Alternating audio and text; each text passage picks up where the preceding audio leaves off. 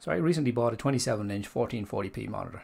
This means that my resolution is now 2560 by 1440, which is great for ZBrush because suddenly I have a lot more space on my interface. Previously this was all full, and I can now use that in future for commonly accessed tools. What it also means, though, unfortunately, is that the text and everything else gets a lot smaller, so it's going to be harder for me to show stuff in videos. So to get around that, I'm going to be using the magnifying option.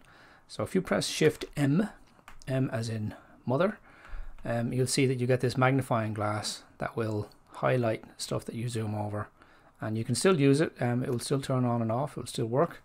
You can look over renders and whether they're actually rendered or unrendered. It doesn't really matter. And we have options for this magnifying glass, because if you look at it, you'll see that there's a kind of a banding going on around the outside, and it kind of fades out, and it's got shadows, and it looks a little bit weird, to be honest. It's not quite as clear as it could be. So what I'm going to do is go to preferences, and under magnifying glass we can change some things here. So I can increase the radius first, bring it up to 200 to the maximum. We can change how much it zooms. I think around here is fine. This fade value is how much the fade will come out on the side. So this will be a little bit more obvious if we change the color to something else, and then I zoom out. You see that the red fade on the outside there.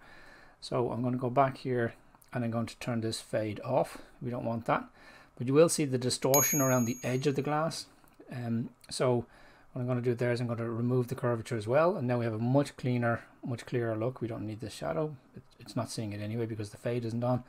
And this is the thickness of the frame, that's fine. And the magnifying curve we don't really want to adjust either, because it actually works fairly well where it is. So with this now we have a much clearer magnifying glass, and I will be using this in future to show you features as I walk through them. To turn it off, just press Shift M again, and anytime you need it, Shift M will turn it back on again.